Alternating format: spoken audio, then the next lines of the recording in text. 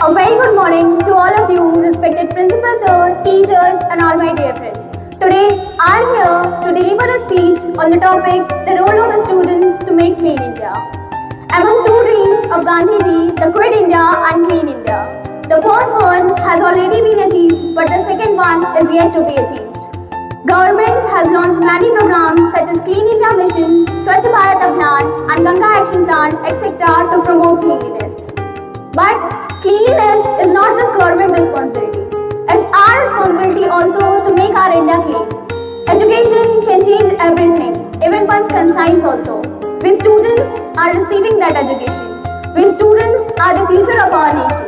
So yes, we have that much courage, that much strength to bring changes, to bring positive changes which will make India a free country, free from all evil and dirt.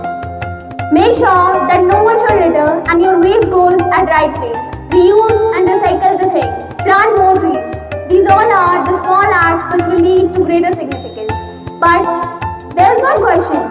The word clean. What does this word actually mean? Is it just mean clean to our surroundings, preventing our surroundings from pollution? No. Cleanliness means purity. Purity in all things. Purity in our heart. Purity in our mind. And when that will happen, then definitely our India become a clean India.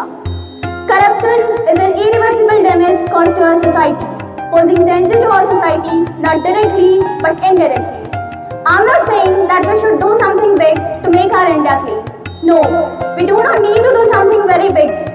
But being a student, we should take a little step towards change, a little step by acquiring knowledge, by acquiring education in such a way which leads to that positive change which we want to see in our clean India. A little step by raising voice against every social evil. A little step by fighting against every wrong act or incident. By spreading awareness among people about cleanliness and sanitation.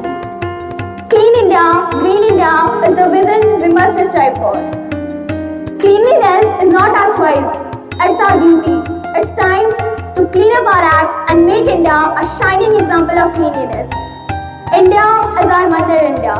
It's a big diversified family with different culture, but unified always, that's our nature. Himalayas saves us from cold air masses. Indian Ocean serves as lovely bridge.